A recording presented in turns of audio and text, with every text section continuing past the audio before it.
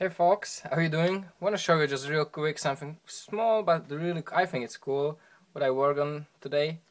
Not today but just now in the night. Check this out guys. Glow in the dark. School beat. But what is it on? On small little Kiridashi blade. One of those little scraps I had. I finished, polished it up.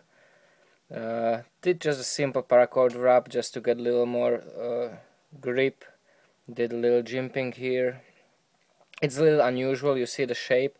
It looks like almost like Italy, like a little lady shoe. Normally you have that blade angled completely differently, but this is what the piece was, and I wanted to use it. And I will use it definitely, like for some small tasks.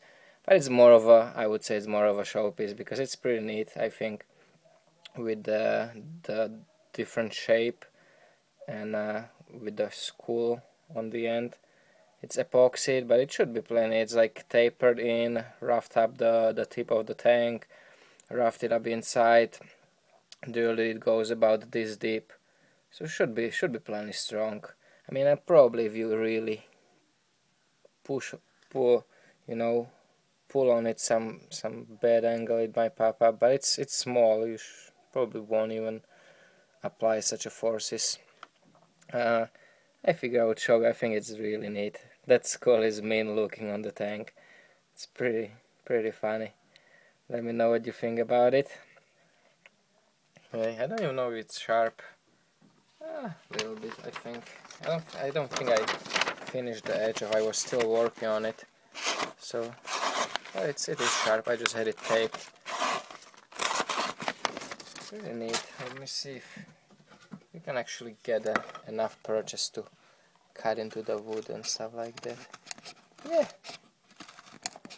actually pretty nice. You get nice leverage, like pushing right into the stuff. It's kind of like a high-end little scraping blade. High-end.